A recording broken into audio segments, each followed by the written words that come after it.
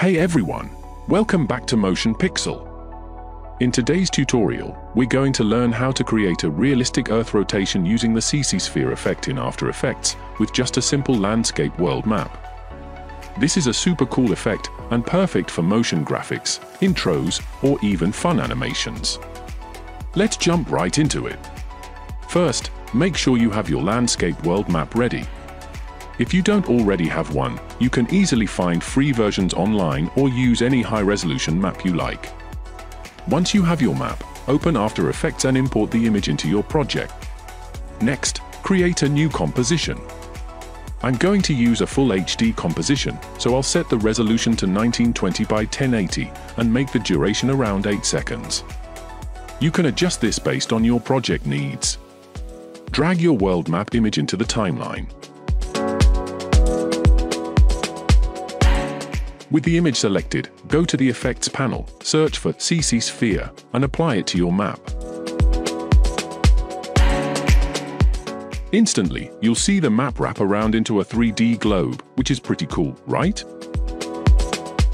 Now let's make some adjustments to make it look more realistic. In the CC Sphere settings under Radius, increase the size to fit your composition. Next, go to the Lighting tab and adjust the direction and intensity to give your Earth some depth and highlights. Play around with the lighting until you're happy with how it looks. To create the Earth rotation, go to the Rotation section under CC Sphere.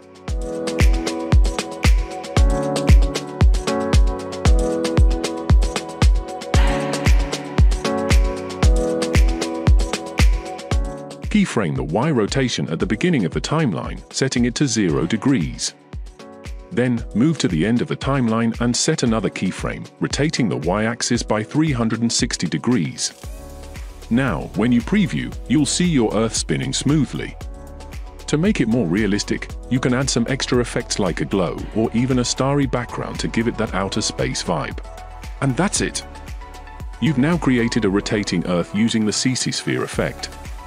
If you found this tutorial helpful, don't forget to hit the like button, share it with your friends, and subscribe to MotionPXL for more awesome After Effects tutorials.